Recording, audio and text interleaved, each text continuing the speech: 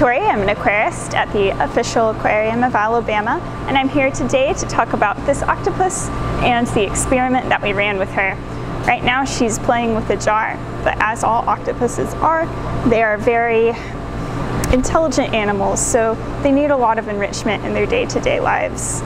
So when I came in, I was an intern, and I had a funding through the Mississippi-Alabama Sea Grant Coercion. And for my experiment with that internship, we decided to do an enrichment program. So enrichment can be anything from this jar, like she's doing now, to puzzles, toys, and mazes. For our experiment, we chose a maze. We had this octopus back in October, and back in October she was a lot smaller than she is now. You can see her mantle is a little bigger now, but at the time it was about the size of a golf ball. So that made jar opening a little too much of a problem. She's now opened the jar to get her hermit crab.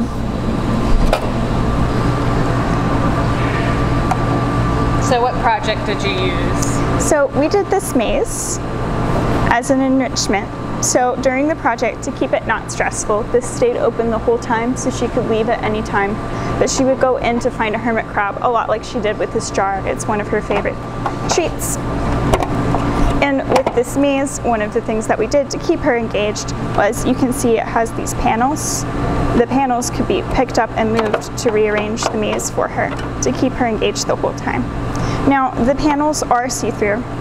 They've got that opaqueness. So during the experiment, sometimes if she saw her hermit crab, her treat here, instead of trying to solve the maze and go around, she would go under the panel. She would push it up here and shove her body through.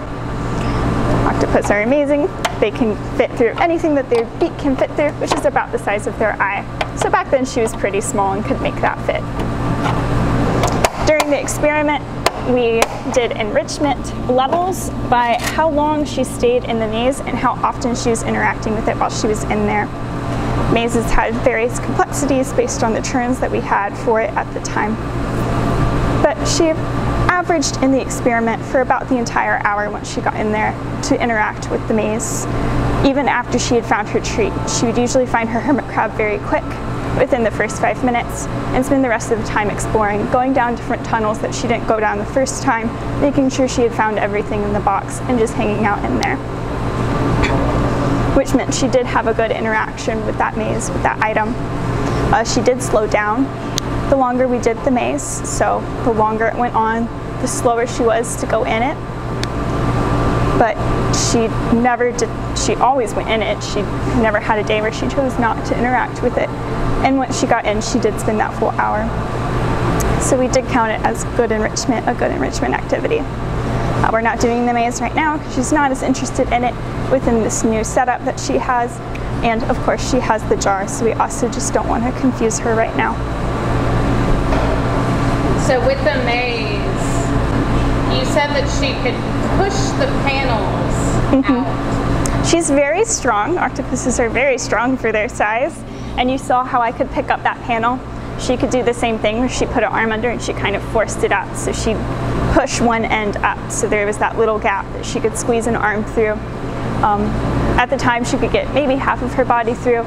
This gap was a little smaller than her beak size at the time, but she could pull her prize towards her and eat it through the gap that she had made, and then later follow the rest of the maze to find the shell because she really liked them as a prize item. She'd take the shell back home with her after she completed her maze. So what have you learned in the process of this enrichment project with the octopus? She's very interactive with people. She would get very excited to do it. She learned very quickly what it was, so she's very smart. She recognizes us, so if she knew it was me when I would come over, she'd perk up if she saw me. She knew I was about to bring over the hermit crab in the maze. And she causes less mischief when she has an enrichment going on. When she's not, she gets a little moody, and when you spend a lot of time with the animal, you can kind of pick up some of the subtle signs, like color flashing and such. Did you have an interest in octopus before you came? Geez, I like all animals, so it was kind of across the board. I did. It wasn't, I had to do it, but it was definitely, they're really cool animals.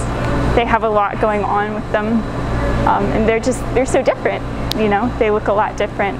than you or me, but they're still really smart. So it was very interesting to do it, and I was really excited to do it and have the opportunity.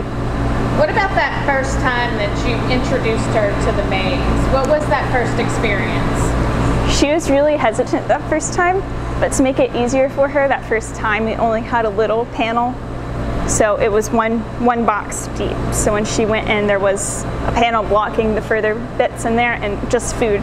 So we got her really used to the maze is good and it equals food very quickly.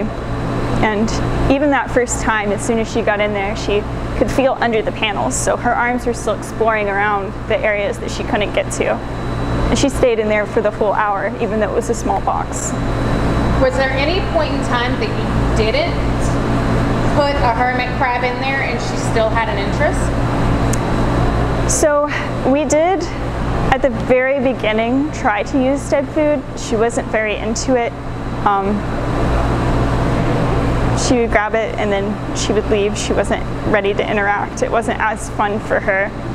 And so we made that call very early on that we were just going to use live food just to look at our data set to hold steady throughout. We didn't want a lot of changing variables because the maze itself was changing day to day. If you were to do this with another octopus, what would you change? Or what would you do differently? I would like to try with the panels. They're opaque, so she can see through them and she could see that hermit crab. It'd be interesting to try it with blacked out, so they wouldn't be able to see through, so they'd have to solve more of the maze line to see how they would work with that. And maybe also a different top. At the time we had to use electrical tape because this opening is very big right here that she would go into. And once again, anything that's the size of their beak, which is close to the size of their eye, they can fit through. So for the earlier attempts, we did have some escaping arms and her just thinking that maybe she would try to go outside of the maze and explore new uncharted areas. So maybe a more secure entrance and exit area. So what is some of the mischief that she causes when she doesn't have the enrichment? She'll grab you and pull aggressively. She does like to grab and tug naturally. She's very curious and she likes to touch. She definitely will squirt you with water. Repeatedly. And just... Has she ever tried to escape? No, so she can only survive a few minutes outside of water, but some species that go from typal to typal, like your giant Pacific, those are your escape artists, because naturally in the wild they're used to moving out of bodies of water to different bodies of water. She's not. So looking at her right now, that eye is so red and the rest of her body is white. What does that tell you about her mood or what she's up to? There's a lot that I can't really tell, but in the back when she did this coloration when we were doing the maze, it was general, she's checking something out, she's unsure. So she can see the camera, so she doesn't know quite what that is. But of course I don't know what all of her colors mean. There's plenty of stuff that we still need to learn about them. Now what species is she? Is she a Gulf octopus? She's the Atlantic, so she's the Octopus vulgaris, or the common octopus. And do you know how many of these are in the Gulf of Mexico as far as species go? We have 3 species in the Gulf of Mexico, but there's over 300 species of octopus worldwide. And then how can you tell the difference between a male and a female octopus? I know it's very tedious. So if you looked at her head on for mantle, back, eyes forward, and you counted from the right eye 3 arms over, the very tip of the arm, if it's a boy, has no tentacles, has no suckers on it, whereas the girl will have suckers all the way to the tip of the arm. So does she get to do the maze at all anymore, or have we stopped since she's a little bit bigger? It goes in every now and again, but again we're working with the jar more now that she's big enough to open a jar and we don't want to confuse her. So she's got one kind of thing that she's working on at a time. We like to think of her like a toddler, so we don't want to confuse her or get her overwhelmed. So is there anything else you'd like to add as we wrap up that you think people should know about the project and about Octopus? I thought it was interesting to learn that all of your octopuses are venomous. So she is a venomous animal. When she gets that hermit crab, she actually teases it, pulls it out, and bites it to envenomate it, to get it to paralyze before she eats it. So maybe not the best pet to have at home, but they are amazing animals to see in the wild. Would their venom affect a human? It would be mild. This species, the common octopus, is mild, so you may get a sore and you would have to go into the doctor if it didn't heal within a few days, or if it still irritated you. It could cause permanent skin discoloration or an ulcer. But that's a reaction case, a severe reaction.